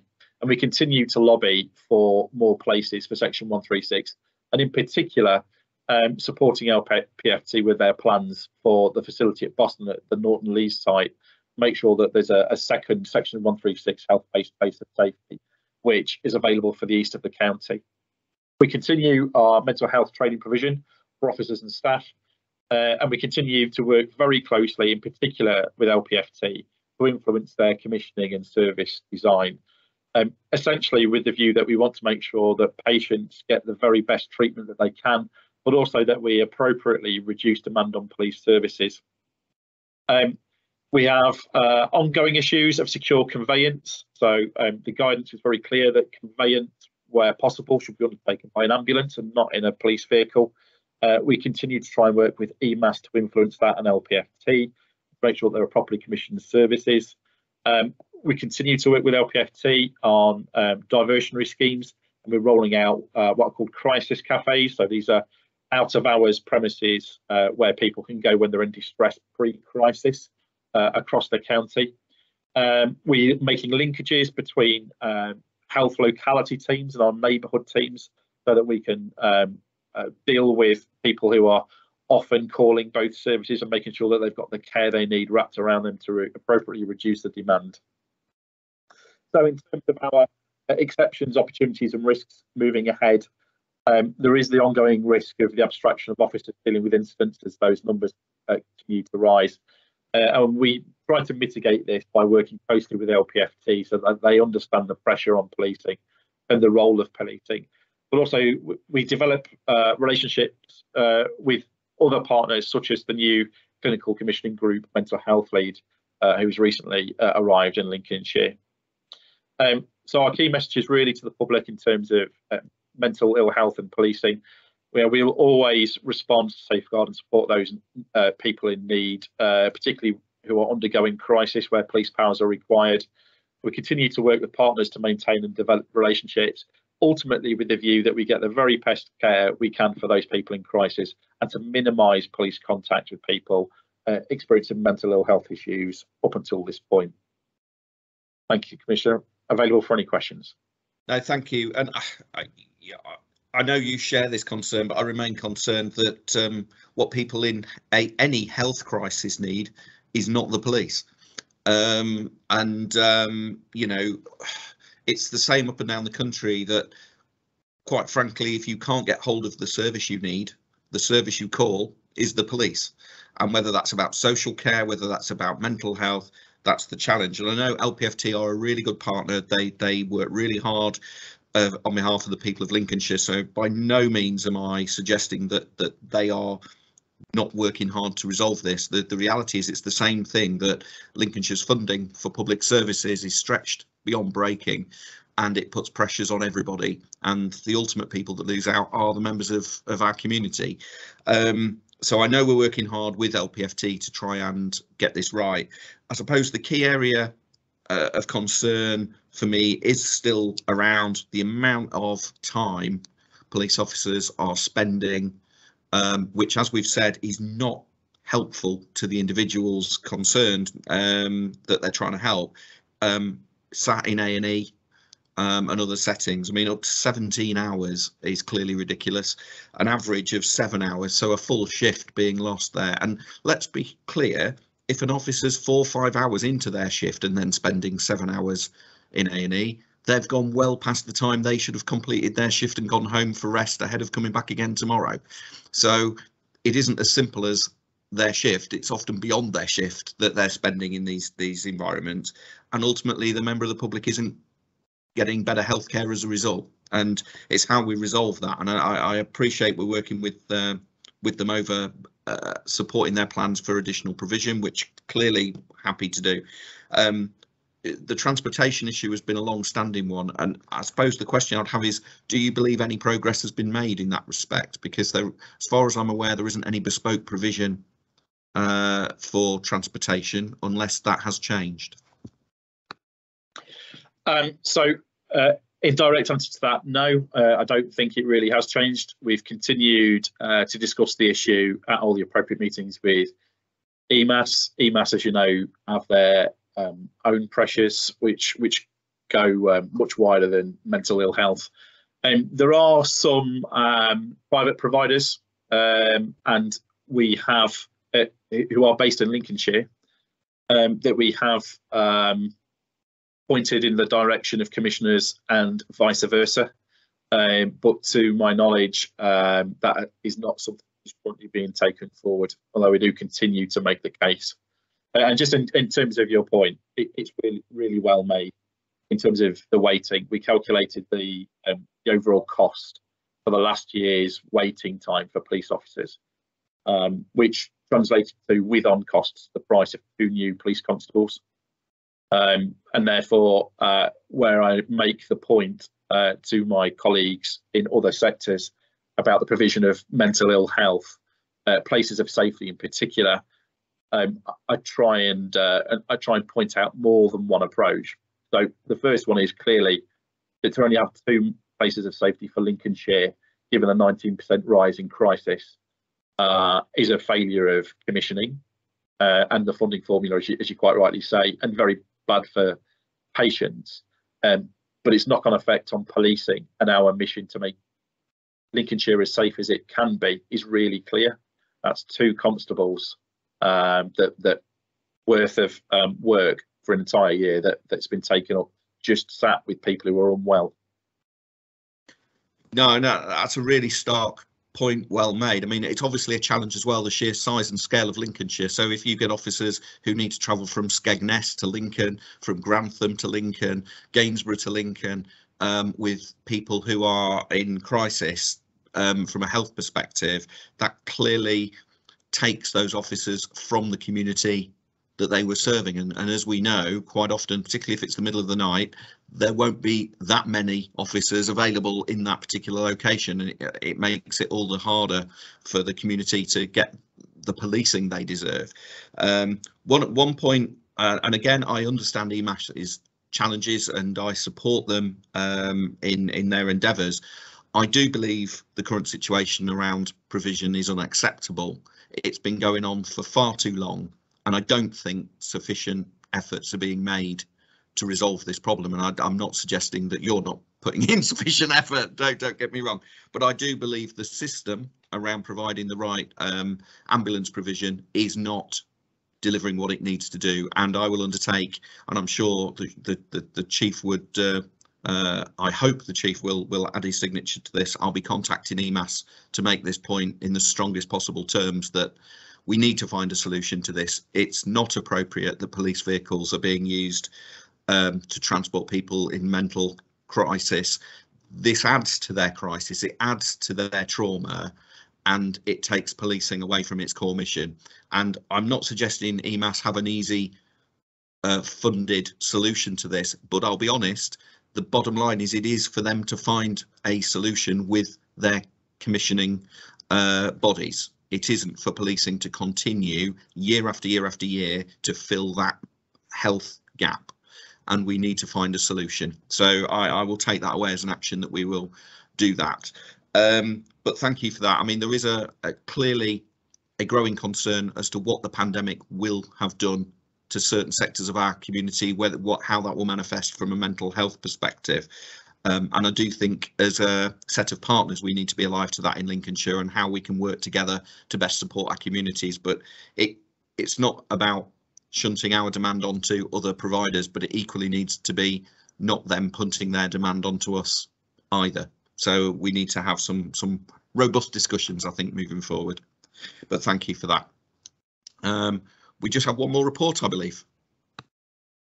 Yes, it's a double show of Davison, I'm afraid. So it's me again for rural policing. Again, for the benefit of members of the public, just a little context for us.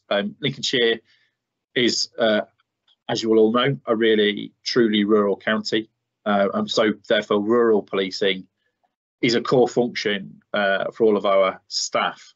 Our neighbourhood teams and response officers are supported by specialist officers, and we in this force have specially trained wildlife crime officers. In terms of our partnership work, we engage with representatives from local and national partners, and non-exhaustively we talk frequently with the National Farmers Union, Country Land and Business Association, county and district councils, the League Against Cruel Sports, and many of these and more representatives, for instance, regarding heritage crime, meet through our Rural Community Safety Goal Group. We've got an identified chief inspector with a real interest and passion for rural crime, and he also commits to meeting local groups where possible. So I chair the Rural Community Safety Goal Group and maintain the overview of all issues which impact on our rural community safety. So the community safety plan, the Rural Community Safety Plan is published, and we have 7 aims which are aligned to the force priorities. So for stop crime and criminals, we target offenders causing the greatest harm to rural communities. For instance, reducing Operation Galileo hair coursing incidents, reduce theft of plant and farm equipment, and reduce arson offences. We protect our heritage, wildlife and environment with reduced heritage crime, especially theft of metal, reducing wildlife crime and reducing fly tipping, and helping those in need, particularly reduce repeat victims of domestic abuse and increasing perpetrators brought to justice. So over the last 6 to 12 months, I'm really pleased to announce that we've rolled out the Rural Crime Action Team. So that's a really exciting development for us. It has a sergeant and 8 constables. We've recruited 4 of those constables, with the rest to be recruited by the time the summer season arrives. And that team, really importantly, has a real mix of skills. And so we're recruiting officers with obviously a passion for tackling rural and wildlife crime, and I'm really proud to say that we've been oversubscribed in terms of people expressing an interest on being on that team. But really importantly, also having trained detectives and experienced investigators for reasons which will become clear. So in terms of our current position and performance, we are the lead force for tackling hair coursing through Operation Galileo, which now encompasses 32 forces. And we are in constant dialogue with those forces, sharing best practice. Our enforcement activity during COVID restrictions included the use of COVID-specific powers, although it was noted that the volume of offending nationally increased throughout the season, September to March. There are no centrally collated figures for hair coursing across the country, but all Galileo forces reported an increase in offending and enforcement. For the period September to December 2020, we had 1,331 incidents reported for us compared to 994 for the same period this season. But of note, in the Queen's Speech 2021, the government committed to strengthen the powers available to police and courts to tackle hair coursing, and amendments to the Police, Crime, Courts and Sentencing Bill are passing through Parliament, and they're anticipated to receive royal assent prior to the start of the next season in September 22. Detail of those proposed powers have been prepared with DEFRA, but really heavily influenced by the work, drive and passion of Chief Inspector Phil Vickers on behalf of the 32 Operation Galileo forces. In terms of our reducing theft of plant or farm equipment, work by the National Vehicle Crime Intelligence Service, NAVSIS, anticipated a move towards the theft of smaller, more portable items. So rather than large items of plant and farm equipment being stolen, we also found that we were getting things like high-value GPS equipment theft reported, so ripped from the external mountings within cabs of agricultural vehicles. We investigated, recovered a large number of those, although some still continue to surface well abroad.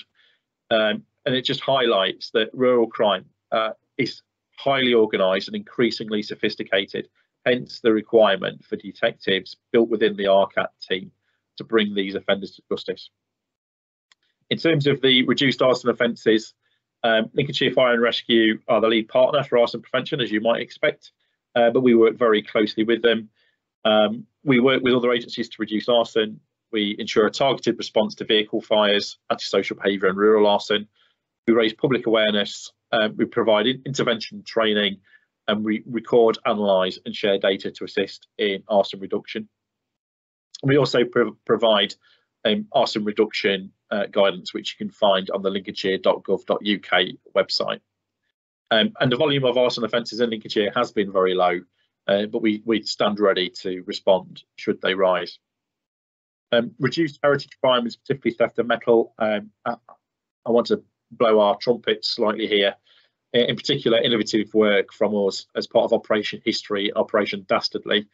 These were 2 investigations of theft of metal from churches and heritage sites, and use of technology by our Force Crime Reduction Tactical Advisor was key in identifying offenders, which ultimately led to a number of convictions through Operation History. And it's led the organisation English Heritage to invest in our innovation and learning and do a research package based on how we came to this great success.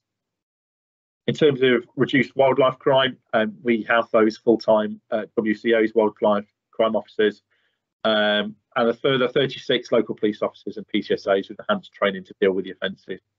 Nick Willey, who's our dedicated wildlife crime officer, awarded a Lifetime Achievement Award in 2021 by the World Wildlife Fund for his dedicated, committed and innovative approach to conservation and enforcement. And DC Aaron Flint chairs the National Badger Persecution Priority Delivery Group, with Phil Vickers as the National Lead on Hair Coursing. So Lincolnshire Police very much at the forefront of reducing wildlife crime. In terms of fly tipping, which I know is an issue for many of our rural communities, we work very closely with our colleagues across the county. We've introduced the Environmental Crime Partnership for Lincolnshire, which was formed in 2000, and introduced Operation Asgard, which is an operation where offenders are pursued, vehicles seized for forfeiture or destruction. But we also have proactive activity through Operation Clean Sweep, which is intelligence-led and targeted days of action, which we run between ourselves, the ECP, the Driver and Vehicle Standards Agency, HMRC, which often results in multiple vehicle seizures, prohibition notices, and preventing large quantities of waste from being illegally deposited. In terms of our repeated victims of domestic abuse, increased perpetrators brought to justice, it's a well-known fact proved by research that domestic abuse in more rural settings can be more hidden and therefore more dangerous. And we supported the production of the National Rural Crime Network reporting to domestic abuse in rural locations, which you can find at www.ruralabuse.co.uk. Recognition of the report, the RCAT are tasked with the preventive approach and awareness working, so we take every opportunity to raise awareness and empower third-party reporting on domestic abuse in rural communities. So if you're, for instance, the trusted neighbourhood hairdresser, or you run the corner shop and you're able to spot the signs, we help raise the awareness and also give information about reporting routes. The next 6 to 12 months, we look very much forward to developing the RCAT skills, experience, capability to deliver against our priorities, and continue to lead on the 32 Operation Galileo forces, including coordinated of new powers, the sharing of information, analysis and data, and targeting of key offenders as the hare coursing season starts in September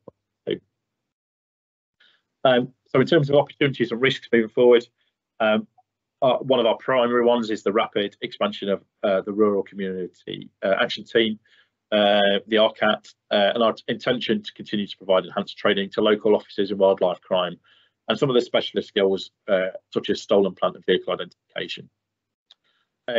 Having played a key role in helping develop some of the new legislation around hare coursing, coordinating that, the use of powers nationally, making sure that we've got a consistent approach across forces, for instance, in the seizure of dogs, to make sure that a key asset from offenders is seized every chance that we get. And also sharing the learning from our heritage crime investigations, an opportunity to identify a series of offences earlier, identify vulnerable locations and make sure that preventative measures are put in place. So our key messages to the public: firstly, in case of hare coursing, we're still finding people calling us on 101, and we're always grateful for their calls. We would prefer, if hare coursing is occurring, that was a call on 999. Hare coursers often are in place for a very short period of time before they disappear, particularly when police officers are called. So the earlier you can call us, the better chance we've got of catching them. The second is around taking steps to secure your trailers and agricultural equipment. As we've already heard, we've had a series of offences around Land Rovers that remain a target of criminals due to their poor security in parts. So via our partners, we roll out all the key prevention information about how to secure and keep your equipment safe. In an ideal world, we wouldn't have to give that information out, but we do, and we use the hashtag #LockUpYourLandy on social media across all channels if you want the latest advice and guidance there. And then finally, on the confidential and effective support available to anyone subject to domestic abuse across Lincolnshire, we have on the Lincolnshire Police UK website, under reporting advice for domestic abuse, we offer advice not only to victims but also for perpetrators who are recognising their offending and seek to change about how they can go about that. So for all information and guidance based on our approach to wildlife and rural crime, again, on the Lincolnshire Police UK website, under reporting advice, we've got a section saying wildlife and rural crime that gives all the key information. Thanks, Commissioner. No, thank you for that, and that was really comprehensive and saves me asking you a number of questions. You'll be glad to know.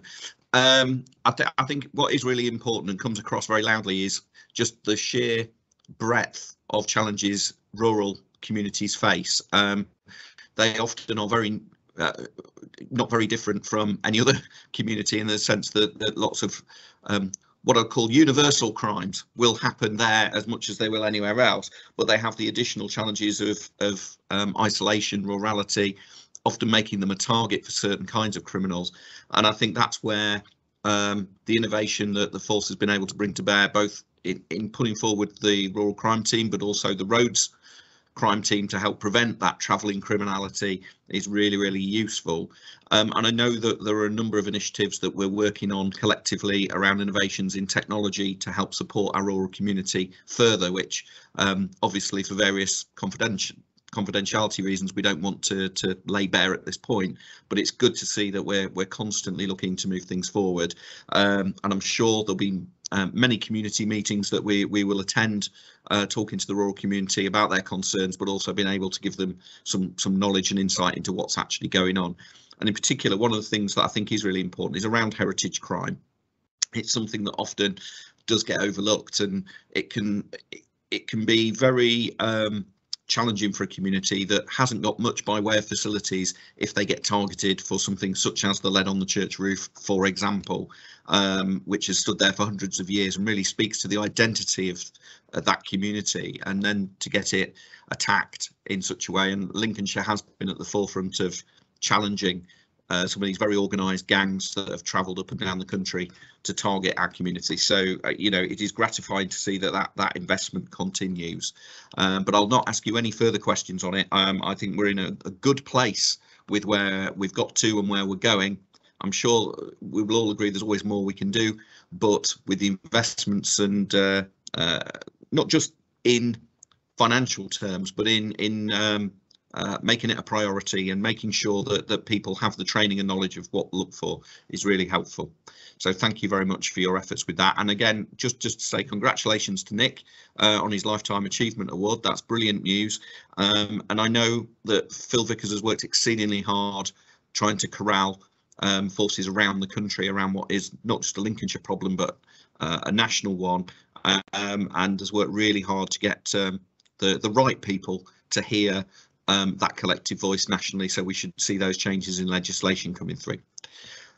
Okay, so if we're moving on from there, that concludes today's reports. I'm just double checking that I've forgotten nothing on the agenda, but I believe that is everything covered off. I'm just going to double check. So it just finally, before we close the meeting, just to ask Aubrey, can you confirm when the next meeting is, please, Aubrey? It's on the 30th of May, Commissioner. Thank you very much. So we'll see everybody again on the 30th of May. Any final comments, Chief, that you want to make before we conclude? No, thank you, Commissioner.